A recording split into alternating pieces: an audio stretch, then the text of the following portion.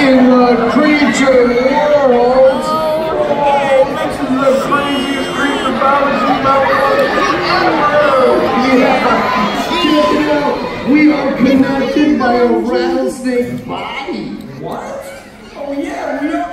Hey, and where'd I get this orangutan arm? And is this a rhino horn? Yeah. And look over here, I've got a woodpecker beak. Where'd I get that from? How did this happen? Oh, This is bananas, Mama. Zach did amazing. Because remember, we started our adventure and we wanted to activate creature powers. And now, even though Zach and his Zachbots got in the way, we got our cheetah power discs. So we are getting closer to accomplishing our creature mission. Yes, we are. So now, what we need to do is deactivate from this weird malfunction power suit, get back to that miniaturizer, get big size. Oh, you know, I love being mini-size and adventuring in the mini creature world, but it is always good to get big size and back to normal. Yes, it is. Hey, check it out. See that little tiny patch of meadow right there? Oh yeah? That's where we had our entire creature adventure today. That's where we were activating praying mantis powers and rattlesnake powers and dealing with the Zachbots? Right there. Whoa. And look, all of our stuff is still right here, exactly where we left it. Yeah, it is. Touch Cheetah! And now, you want to say it with us one last time, everybody? Activate Cheetah!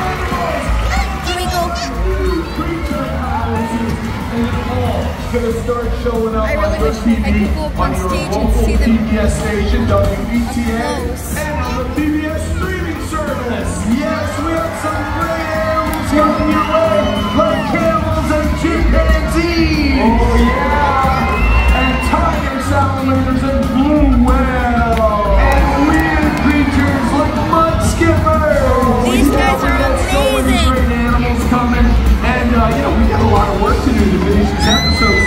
I think it's time for us to run our cheetah powers. Yes. Wait, so wait. If you can help us on our way, send us on our way running like cheetahs by saying on your marks, get set, go. All right, all together. On your marks, get set.